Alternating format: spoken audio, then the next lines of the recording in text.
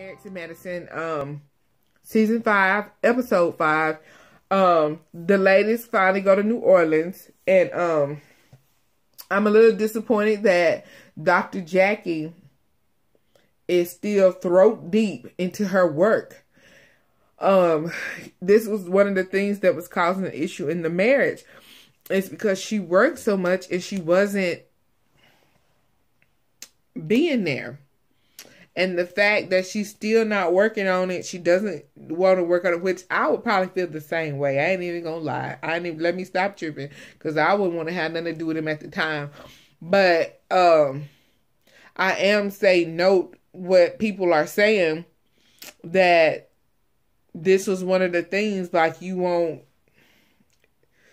you staying gone is not going to help the situation. This was what contributed to it. Like he said, he was being neglected. And I can't lie, like, Jackie, you do neglect him. Like, I'm a married woman and I know that I have to spend time with my husband. Like, being a mom, a wife, trying to work, YouTube can when you're trying to be a creator on YouTube, it basically takes over your entire life. What time you have left, YouTube consumes it. It's 11 o'clock at night now, and I need to be in the bed with my husband. But I have to compensate for that time another way. I have to make it up to him, if you know what I'm saying. When I do get in the bed, I have to put in that work to compensate for not being in the bed when he went to bed. Do you get my drift?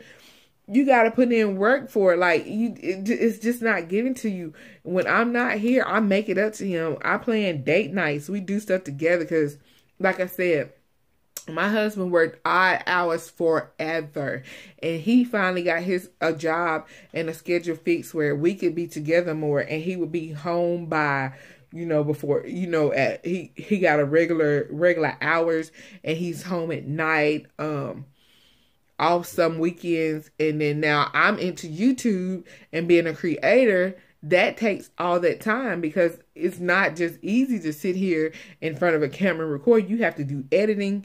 You have to, like I said, this is just show reviews. I do another stuff. I do YouTube so much that I'm to the point I'm starting a whole nother channel. So that's a lot. But I talked to him about it. He was on board with it, and he's come into the YouTube world with me. Like, he helps me record now, but that's our quality time. But I don't want it to be all work. So when I'm saying to Dr. Jackie, you have to put in the work for your relationship. It's just not gonna happen. The love ain't gonna stay strong and straight kindled if you not being with your mate. So anyway, it still doesn't give him a right to cheat. It doesn't whatsoever. Like I said in all my other videos, to me, when he wouldn't let her adopt, this was her reaction, her punishment to him. Instead of cheating, this was her punishment, not giving him what he wanted. So to me, if I can't have my baby, then you can't have your time with me. And then this is the results. But anyway, Toya, is it, y'all, let me take my glasses off, because Toya had me feeling some kind of way.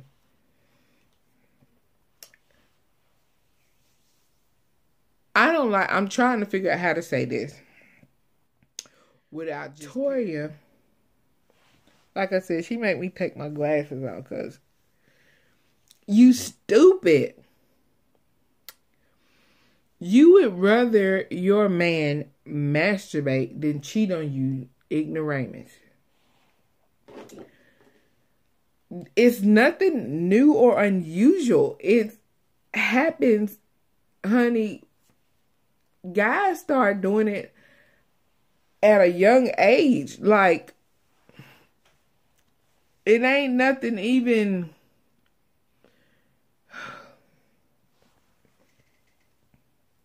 She crazy. I just don't have. I feel like if Toya shut her mouth, her husband would want to sleep with her more. There, I said it. I'm just gonna put it out there. I feel like her husband is trying to keep a connection to her. He keeps communication over. He tries to stay close to her. Out of all the husbands on the entire show, I think her husband is the most normal one, as compared to all the rest of them. I think, like I said, their sex thing, I think if Toya wasn't so dumb and then always miss up the moment, that they would have more sex. If my husband came in the middle of the night, I don't care what's wrong, what time it is. If he comes to me and he needs to get it off, guess who's gonna get it off for him? I'm not gonna be, baby, I'm asleep, and then turn around and complain that I'm not having enough sex. Something wrong with him. I mean, she's just unusually dumb. She's like the Portia of Married to Medicine. Like, she gets on my nerves. Anyway, she keep on with all that nagging. I ain't gonna say he gonna cheat, but I think it keeps pushing him away.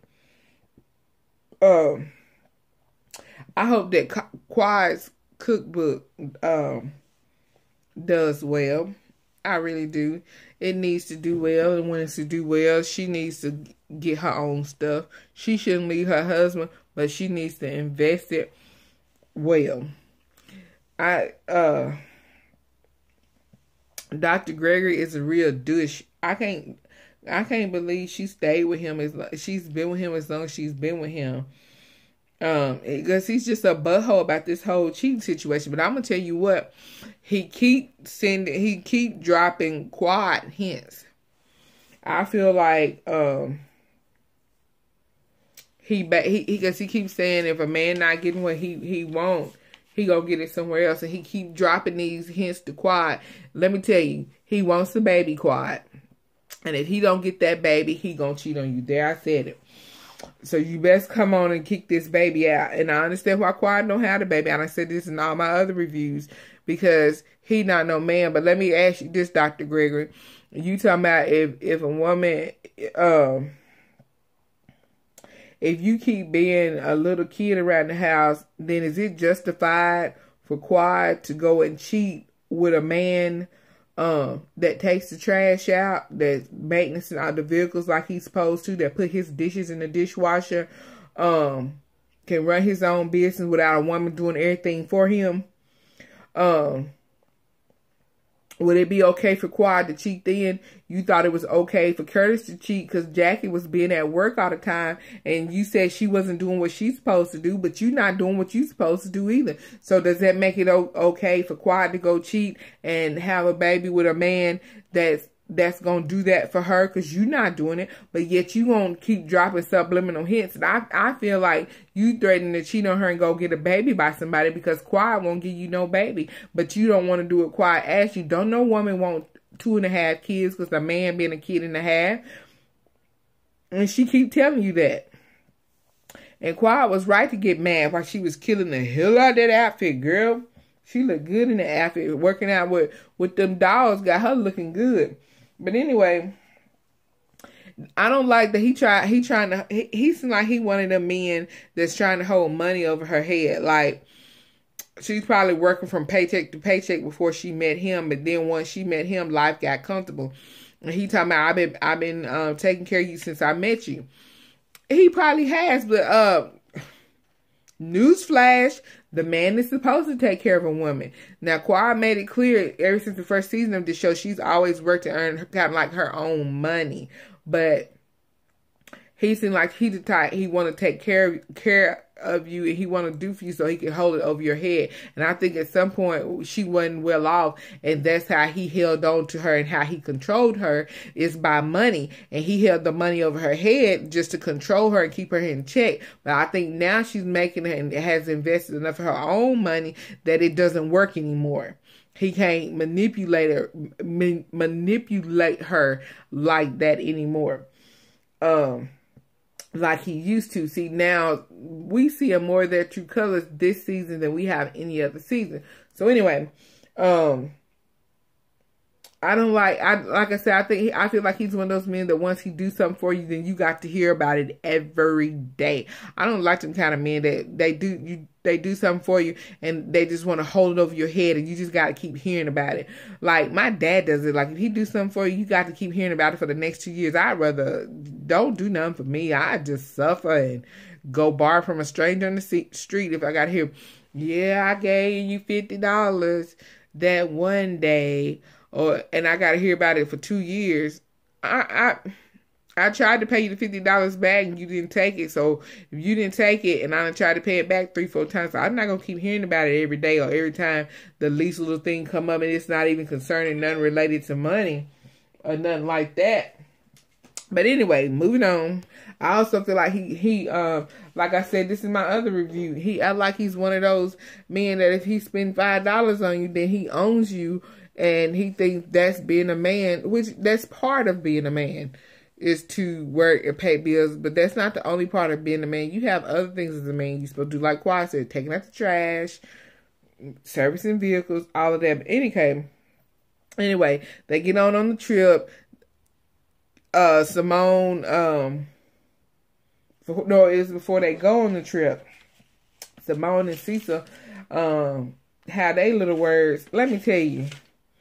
If Simone said that you went on a golf trip and you didn't clear with her, then why she got it? She had to hear about it on social media that you had this big golf trip. Y'all go out of town with your buddies. Then why she got to clear it with you if she go out of town? See, I see what Simone doing. She doing to you what you doing to her, so you can see how it feel. But you can't get in your head what she doing because you think you do nothing wrong. See, and I know how she now feels. He don't want Simone to go out of town, but like Simone, she called it. She said, "So what is it you want me to do now?" Because that's how they do. It's something you want me to sit here and look upside your head when I want to do something. But then when it's something you want to do, you and your friends go do. Cecil. That's what Simone told him. She checked up the deuces because she gone on her trip. For Cecil, if you were so worried about your marriage and so worried about your relationship, then you shouldn't have moved out of the house with your wife so you could be closer to work. You should have just made the commute because, at least when she came home, you were sleeping with her every night, seeing her every day. Remember, you not spending time with her, is a lot of this is on you because you were seeing her all the other seasons. At least you were seeing her every day, talking to her every day, sleeping with her at night when she did get home. So you chose to do this and live in a different house. I feel like you tried to live in a different house because you thought you was going to force her to be off work. You thought it was going to force her to come down there and stay with y'all so she wasn't going to be able to work the hours that she working. Now, all that's done backfired on you. And now you trying to put it off on her now again so you can easily say she's not helping the relationship. No, what you need to do if you wanted it that bad, put that house up for sale, move back in y'all original house with your wife if you really wanted to work on it. So, boy, bye. Man, ain't nobody buying that. You need to sell it for some dingleberry little young girl that ain't mature enough to know that. But for us veteran seasoned women, baby, I see what you're doing. I see you. I see exactly what you're trying to do. That's what you thought you was going to do to her. But like I said, that didn't work. So anyway, they going on the trip. They get there. Everything going good. I don't like the Lucifer suite situation. I understand the point of the suite because that's the kinky suite, whatever. I like how Simone did with the suites. Everybody got to draw a straw and do whatever they got to do. So can't nobody say it was favoritism. I don't need to stay here, there, blah, blah, blah. They can't be argued anyway.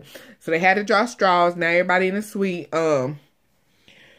I like how Heavenly and Contessa are behaving because they behave better than Toya. Then when they finally go out, the purpose of going out is so they can get away from all their drumming. The first thing Toya want to do is talk about masturbation and then bring up to Jackie about being cheated on. When is she going to shut her damn mouth? And everybody in the group is looking annoyed, but yet then she going to try to ask Quad about her sex life. And Quad was like, I'm not going to discuss my personal sex life. And then Tori sitting over there looking right dumb and going to say, well, I don't feel like I need to talk to somebody about my personal business if they're not going to discuss their personal business. And she said, Quad said, that's your option. So basically, we can shut that conversation down. Now, that was your choice, your option. It's not mine. So you can't be mad at Quad because she ain't up and want to indulge with you about her sex business. Girl, bye. Number one, you don't never tell another woman about your sex life business and what's going on. That's the number one rule. The number one no. You never let anybody else in your relationship like that. So you better be glad she shut you up, because that opens the door for another woman to come in, you idiot. So anyway, I'm glad she didn't expose it and gossip with whole gossiping behind, because Toya about clueless. And that's why everybody, and she wasn't even paying attention how everybody else was looking at her like, girl, you need to get up and leave. Can we send her on? They wishing they'd left her at home. But anyway, see Toya, and then Toya wishy-washy, because then she gonna sit up there, because I feel like she's just doing everything for the cameras at this point. She's sitting up there being wishy-washy, and she suddenly keep trying to turn on Heavenly, and she keep trying to get the heat turned up on Heavenly, and Heavenly just like over it at this point. She ain't contest. I just really being mature about it, and it's really making Toya look even more stupid. So she needs to just stop it, because she's not getting that rise out of Heavenly that she wanted. Now that Heavenly comprehends what she's doing. And seeing that, and then I love when Heavenly said, you are messy. And everybody just look, because they know it's the truth. She is messy. Everybody knows she's messy. She knows she messy. Why she trying to act shocked and surprised, like she got Mariah showing up on this trip. We seen that in the little preview, that the icing on the cake of how messy you are. But anyway, she always wanted to start stuff, like she wanted to be the star of this show. But anyway, I'm glad that Heavenly apologized to her and all of that stuff. And just said she misunderstood everything. And which at the same time she did misunderstand it. And then at the same time Toya was trying to be messy, how she brought Contessa to her at the little cook-off thing, and how, you know, she was. But Heavenly did misunderstand the introduction. Like she said, now what's your name? That she was she apologized for. That was on her. But anyway, with all that being said, Heavenly did prove that she's trying to do better. It was a good look for her, bad look for Toya. And the whole situation, Toya getting real old. But that's about all I had to say about this show tonight. Let's see. I don't think I have anything else to say. I think I covered everybody. I'm ready to see the next episode, because Mariah talking about it looks like everybody not happy to see her for what? She not sincere about nothing she say. Everything is if it's not about her. I already said all this in my other reviews. Y'all need to go back and watch them. But anyway, thank you for watching. Click the little bell icon down here at the bottom so you can get all my reviews. Welcome to the new channel. I hope you enjoy it. And I'll be reviewing a whole other shows that was requested for me to review. And I'll see you in the next video.